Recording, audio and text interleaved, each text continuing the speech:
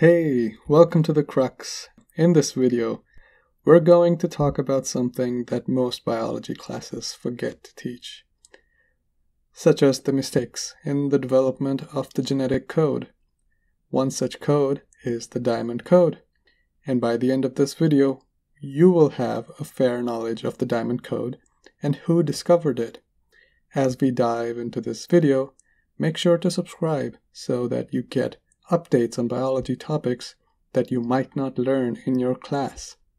In our previous video, we discussed why might a triplet-base code suffice as a genetic code, but we didn't discuss how might the information be transferred from the DNA to the protein.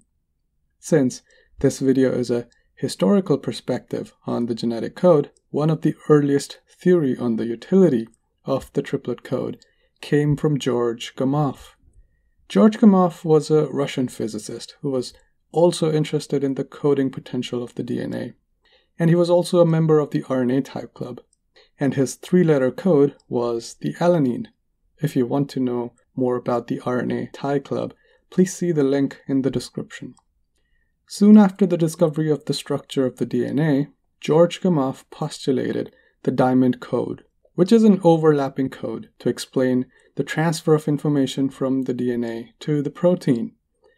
Now, note that the idea of RNA being as an intermediate between DNA and protein as we know it in the central dogma today was not known in 1954 when he published this paper. Let's discuss the diamond code in more detail. So the structure of DNA was found to be the double helix, and George noticed the space between the base pairs and postulated that these holes, as he called them, might be the place for amino acids to fit. To get a picture in more detail, let's flip our DNA 90 degrees to the right. Now, if we carefully look at the structure of base pair along the DNA, we find that these spaces have holes. As you may have already noticed, that these holes are rhombus-shaped, almost like a diamond. Now, this visualization is still too complex. To make this intuitive and simple, let's picture the DNA in two dimensions.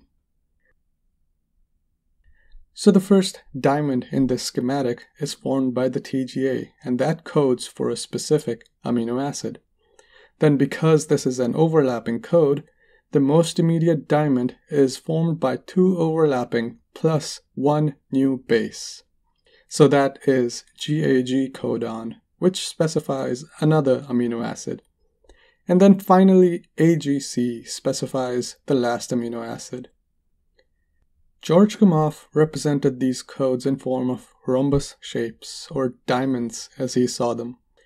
So the first amino acid is specified by TGA, but in full disclosure, it is represented as this diamond, where the G and C on the horizontal axes are the base pairs, and the bases on the vertical axes are non-base pairs. So now we know how our three amino acids shown here can be written in the diamond code. In the next video, we will learn more about the diamond code and discuss how the 64 codons specify 20 amino acids. Thanks for watching. If you like this video, click like, comment, and share it with your friends, and subscribe for more knowledge.